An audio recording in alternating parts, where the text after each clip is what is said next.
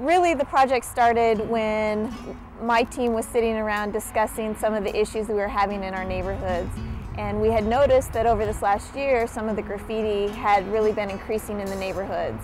The project really started with the 12 people in my unit, and as people started hearing about the project, it started getting out into the community itself. The mayor's office had heard about it. The other agencies and departments in the city had heard about it. All of a sudden we started realizing that we really could expand out and reach more places if more people became involved and we got some more volunteers. In the process of doing all of that, we found out about Make a Difference Day and discovered that if we got some volunteers to go out, we could actually go and make it a huge volunteer day, which is exactly what we ended up doing. Word got out through the news media, the radio stations, the newspaper, finding out that we were going to do this one particular day of graffiti cleanup for the city. We ended up getting so many volunteers, we actually had to cut it off because we didn't have enough supplies to actually cover all the volunteers that wanted to come and help. Home Depot donated a ton of supplies to us: paints, brushes, rollers. Tate's Rents donated several items, pressure washers and paint sprayers and that type of thing.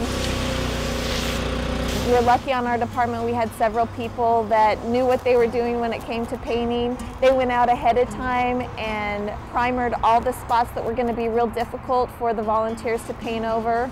So two to 3 days beforehand, we tried to have everything primered. Then the day of the event, on the 27th of October, all the volunteers came together. We had 140 volunteers come together.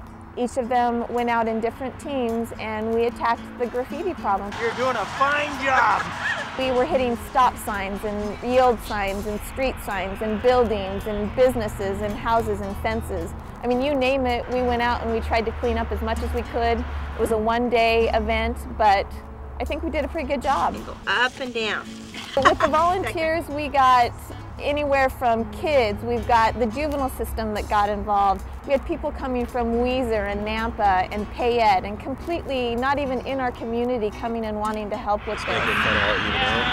Some of the departments in the city participated: the fire department, the police department, public works. On top of that, we had just your everyday average citizen that had had enough of the graffiti, was tired of seeing it plaguing our city, and they came out to help and paint over it.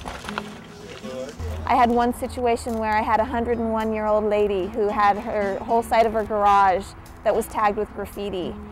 When we went to paint over it, she came out with her caretaker and she started crying. She was so appreciative, and it was something that she couldn't have done on her own. She needed that help, that community help. That story alone to me is a success. You know, you're doing a great job. We hit over 75 sites.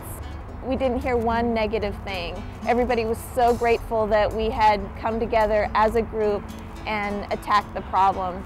We couldn't have done it without the community. 12 people going out and trying to attack the problem, we wouldn't have gotten anywhere near 75 sites. A lot of things have come out of it. We're trying to start up a task force to attack the problem right after it happens. The citizens that were involved in this have stayed in contact with me and want to push forward and want to find other ways that they can help with this situation. I would love to see it happen again. I would love to see that group, and then hopefully we can get more. I think it was a huge success.